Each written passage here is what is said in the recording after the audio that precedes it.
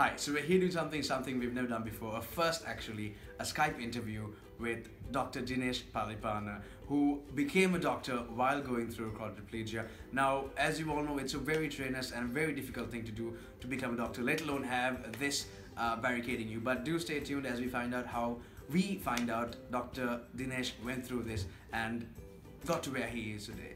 My name is Abid and this is Pulse. Hi Dr. Dinesh, how are you today? Yeah, I'm good. How are you? How was the New Year? Happy New Year, by the way. Oh, thank you. Yeah, you too. How was it? Okay, so you're in Australia right now, and I'm pretty sure the fireworks and the fireworks displays and all the celebrations there are definitely, well, I'm not going to say much better than Sri Lanka, but obviously more exaggerated there in Australia than it is in Sri Lanka. How is it? Well, yeah, it's first of all, it's really hot. So it's been about 35 degrees for a couple of days, so it's stinking hot. But the fireworks were great. We actually thought it was on at 8 p.m. last night, so we missed the main bit, which was actually on at 9 p.m. I see. But it was spectacular then anyway. I see. Tell me, how's life in Australia so far? I mean, you've been there for some time. You've been in the Sri Lankan scene as well. You know what's going on. How is it like? What's the difference? Well, so I moved here when I was 10 years old in 1994. So you can figure out how old I am now. I'm that.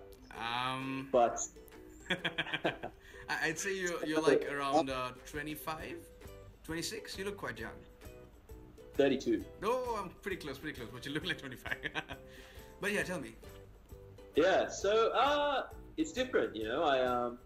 I spent a couple of years in Sri Lanka recently, and I think it was a very exciting place to be because a lot of things were changing and there's so much new stuff happening. So I came back after being away for 20 years at that time. So it was really interesting to see how far the country's come. But it's definitely a very different lifestyle. You know, I see. Yeah. Where I live, it's very different to the hustle and bustle of Colombo and all the noises and, you know, all the food and all those things. Very different. Well, let's not keep the moment that we've all been waiting to discuss waiting any longer. It's obviously quite an honor to be talking to you right now. So I mean, with your accomplishment, how you got through it, with all the endeavors you went through, I'd like to congratulate you myself personally. But tell me, how is it for yourself? How did you feel yourself after going through so much of hard work? When a lot of people, I'm pretty sure a lot of people, even your own family, perhaps even told you that you can't do it, and you still went ahead and you went through it, and you finally actually got to where you are right now. How does it feel? Tell me the story behind it, how you got here, what it feels like, so on and so forth. It's surreal, actually. It feels unreal. So when I walked across the stage, or rolled across it rather, I think it sort of materialized, and I thought, wow, this is actually happening. But the week leading up to it, I was like, oh, wow, I can't believe I got here.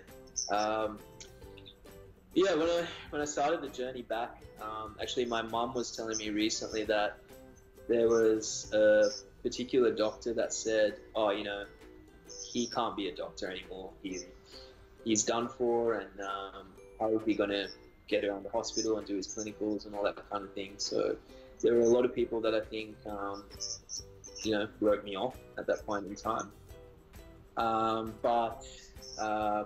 Yeah, coming back, I also had a lot of support, and my mum's been with me the whole way. And, you know, we just made it happen, and it feels great to get to this point. If you don't mind me asking, I mean, it must have been a tough time for you to go through what you did. I mean, I can't even imagine what it must be like. But tell me, do you reminisce what it was like before the accident? And do you think that the accident perhaps changed things for the better? Maybe this was destined, maybe this was how it encouraged you to get to where you are today? Tell me, what's your perspective on that? So life before the accident was actually very, very good. You know, I had the career of my dreams, I had my friends, I had all the material trappings that would make someone happy. So life wasn't exactly terrible at the time, but you know, after the accident, when I had the accident, it just changed everything. Tell us So your about the entire accident. world. How did it happen? So what happened was I was driving from my parents' house one night. I went to visit them. They live about an hour and a half away. And when I was driving back, my car, we think it hit a water puddle or a slippery part of the road. And it's started sliding everywhere. And then it rolled. So it rolled and rolled and rolled. And when it finally came to a stop, I tried to get out of the car. And I realized, well, I couldn't move my legs. So I couldn't actually move myself out of the car. And I touched my leg and I said, wow, I can't feel my legs. So that's when I knew what happened. Were you in the car by yourself, or were you with your parents? No, I was alone at the time, which I think is fortunate actually, because I would have hated for else to be involved. True. So yeah, and then after that, there was a car driving behind me. They called the ambulance. The ambulance came, the fire truck came, they cut me out of the car. The funny thing that happened at that point was when I was in the ambulance, I looked up and I saw there was a doctor in the ambulance. He'd actually lectured me through medical school. So I looked up and I said, wow, hey, I recognize you. You look a bit familiar. So yeah, there was that moment, but to be honest, in the ambulance, I was freaking out a little bit because, you know, I knew what this meant, and I knew that the spinal cord injury is very serious, and the paralysis. Yeah, I was thinking about how I'm going to get on with life. And It must have been a little bit more difficult for you, seeing as you knew what exactly you were going through.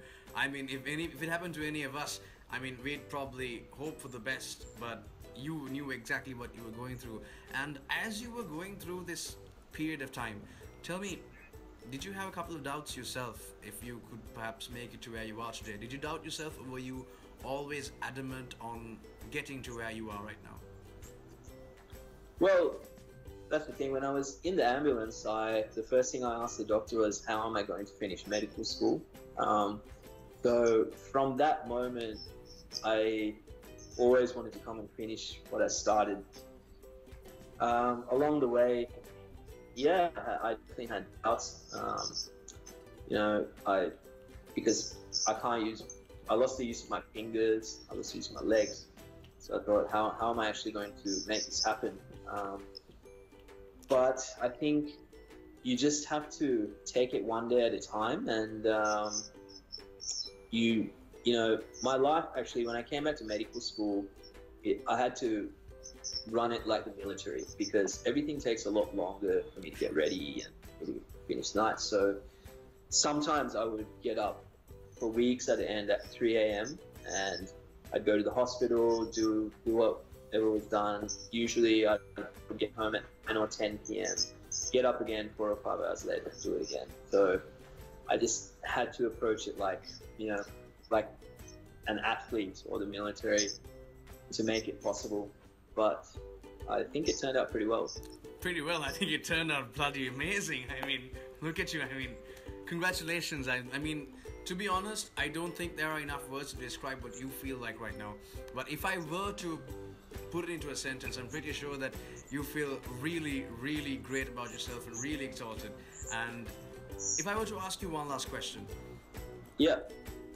What sort of advice would you give someone who, well, I'm not going to say who would just go through the same situation as you would, but who would need the kind of motivation, the adamance you had to actually believe in yourself and go through with it and believe in your idea and achieve that goal? What sort of advice would you give someone, a newbie or anyone in that matter, who just wants to achieve their dreams, live their dreams rather, and just like you did, get to where you are? What would you tell them? Yeah. Well, I think it's a mixture of things, but it's not magic.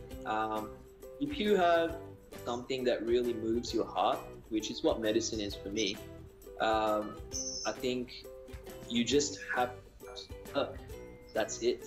So if you really believe in something and if you want something, there's absolutely nothing stopping you from getting it if you just work and you just go at it every day. You believe that you can get there, and you just let it consume you, and you will arrive at that point. So that's the advice I would give anyone. Very wise words indeed. And I'm pretty sure anyone watching this would obviously be motivated enough to go chase their dreams. I mean, not just anyone, me, myself, I'm just looking at you, sir. It's quite an honor to be actually talking to you, and you've made me realize that I need to work more on my dreams, and there's nothing stopping me except myself. Once again, thank you so much, Dr. Dinesh, and I'd like to wish you nothing but the best. I mean, you already have the best, but hey, we could all do with a little more luck in our lives. So I'd like to wish you nothing but the best for the future, and thank you so much for taking time out of your busy schedule and talking to us and having this conversation with us and letting the rest of the world know what it was like to go through what you did and what it's like to achieve your goals. Thank you once again. Great. Well, fantastic for having me, and Happy New Year. Happy New Year to you too.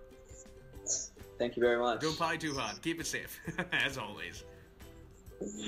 Thank you so much. All right.